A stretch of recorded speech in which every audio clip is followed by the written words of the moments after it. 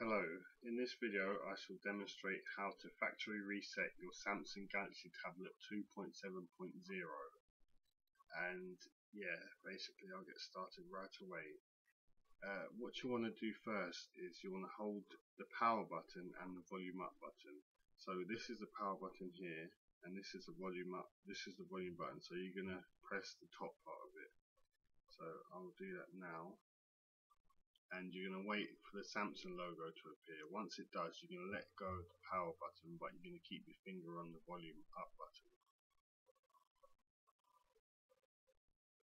And then an Android will appear. It will probably take about 5 seconds for the Android to appear. When that happens, you'll let go of the volume up button.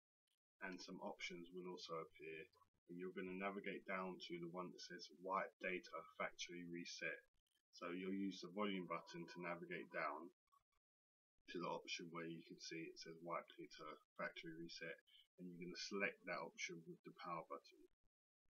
Then some more options will come up, and they'll all say no apart from one which says yes, delete all data.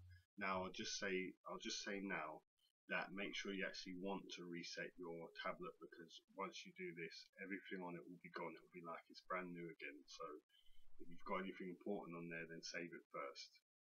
And then once you're ready, you're going to select that with the power button, and then you'll see some writing appear, and basically that is the Android wiping all the data.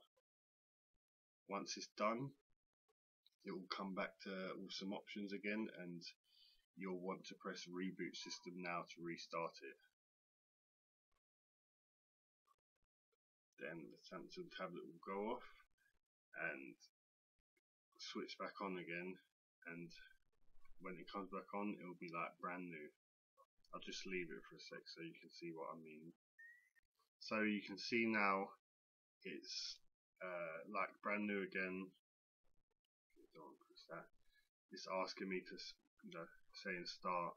Don't know if you can see that, it's not very clear, but this is what it's like when you first get the Android. So you can configure all your settings and stuff like brand new.